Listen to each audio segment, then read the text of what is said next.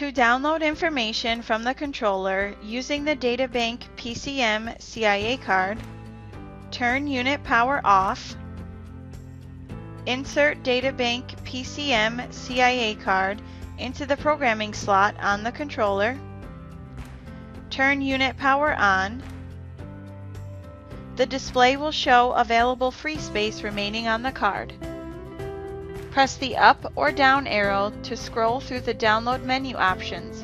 Selections available are Trip, 30-day, 60-day, 90-day, and All. Press the Enter key to verify selection. Press the Enter key again.